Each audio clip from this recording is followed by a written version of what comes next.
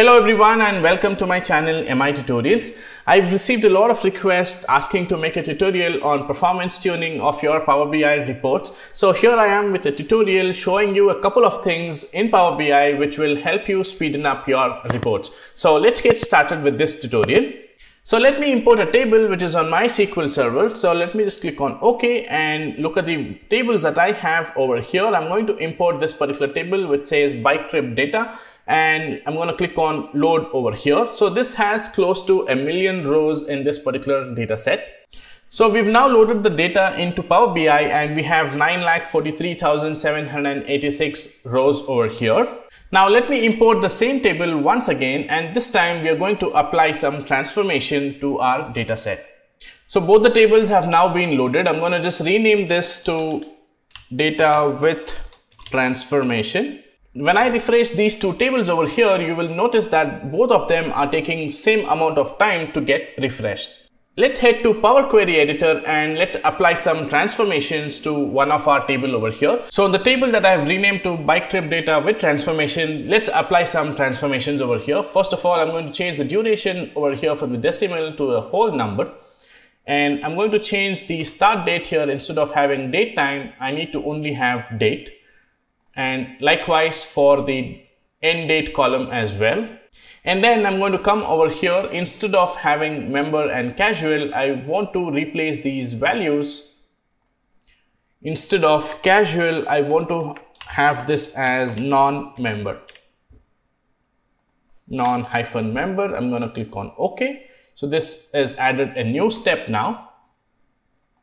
And then let's add another step over here. I want to rename this column here as start_station_name. I want to also add a calculated column over here which will multiply my cost with duration so that it gets me the total cost.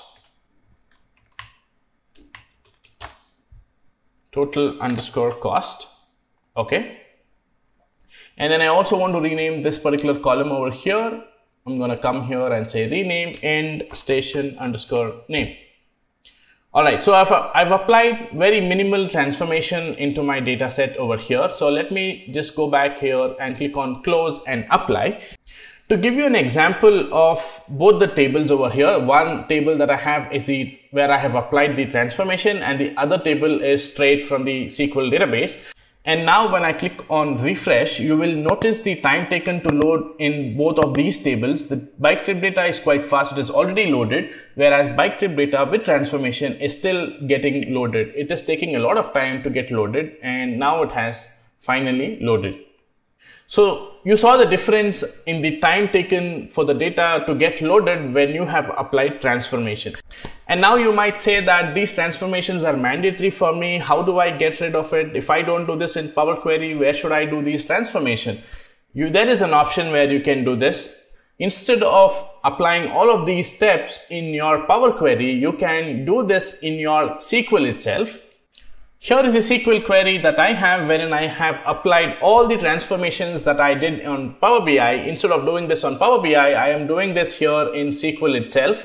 And if you can see here, I'm casting the duration column here into an integer, so I don't have decimals. I have my start date and end date converted into date rather than date and time. I've renamed the column start station name, end station name as well. I've also added a calculated column here which will multiply the cost and duration, give me the total cost. And I've also written a case statement over here wherein if it is not a member, which was casual in my other case, it will say that it is a non-member. So all of these transformations are done within the SQL query itself. So I'm going to copy this particular SQL query, paste in the SQL Server details that I have. I'm going to enter the database name over here, and then I'm going to paste the SQL statement over here and then click on OK. And the moment I do that, you will see that the data is now getting loaded, and the data is now getting loaded much faster. So the data from the SQL query has been loaded. Let me just quickly rename this. I'm going to call this as bike trip query and press enter. And now is the moment of truth, which will let you decide which option do you want to go with. So let's click on the refresh button and see which one takes longer. This is the original data table that we loaded.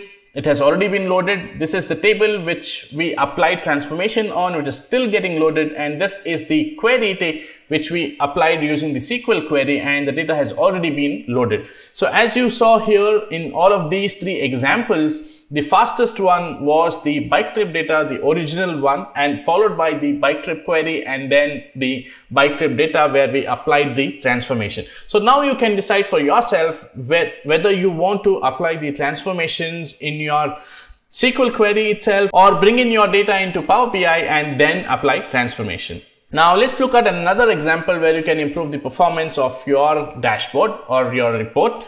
So let me just add a new table over here with some information from the bike trip data table. So I've created a table over here and I've added a few columns from the bike trip data table into this particular table.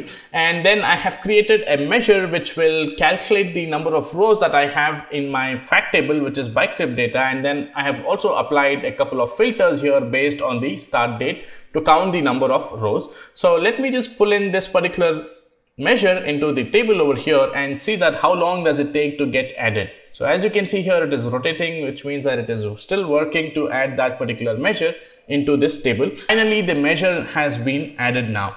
To know how long it actually took to get added into the table, we have a nice tool in Power BI. So we can go to Optimize and click on Performance Analyzer, and then click on Start Recording, and then you can click on Refresh Visuals.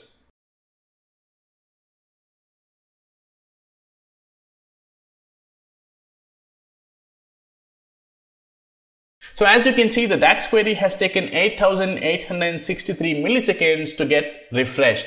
That is really slow for a DAX query to work. DAX query usually should work anywhere between 150 milliseconds to 200 milliseconds. So what can we do to make this faster? So for this, you will have to know how to write DAX, and not just know how to write DAX, but also know to write DAX efficiently. So what I mean by that is there is another way to actually count the rows as well. So I have used the count rows function here and applied the same sort of filters within this particular data set. And now let me just get rid of the count rows slow measure that I've added. Let me clear the performance analyzer. Now let's add the count rows fast measure into my table. And the moment I drag this into this particular table, you will see that the data has been populated, and let's see how long is it actually taking to now populate the data. So I'm going to click on Start Recording and then click on Refresh Visuals, and you see that it only took 241 milliseconds for this particular DAX measure to get added into this particular table. Now let me also bring in the count row slow into this particular table so that we can have a quick comparison as to how much time both of these DAX queries are taking to return the data. And you can see that this is still rotating, and it has taken 9,177 milliseconds this time to fetch the same amount of same information that we have in both of these measures. So you can see that our results are exactly the same with count rows fast and count rows slow measure. Our totals are same as well.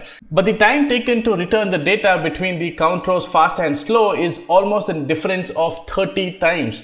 The count row slow DAX query is 30 times slower than our count rows fast function. And now this must have given you an idea as to what is causing the delay in your dashboards to become slow, and how you can optimize your dashboards, be it by optimizing your DAX queries or your Power Query transformations. So these are a couple of steps that I thought I will share with you and let you know how to performance tune your dashboard, and how you can make use of the Performance Analyzer tool, which is in your Power BI desktop, which will let you know which table or which visual in your page is taking a lot of time to refresh. And you can act based on the results that you see here in the Performance Analyzer, so that you can tweak and tune that particular DAX query or that particular visual in your report. So that's it guys in this particular tutorial. I hope you found this tutorial helpful. You've learned something new today. Please consider subscribing to my channel for more such tutorials.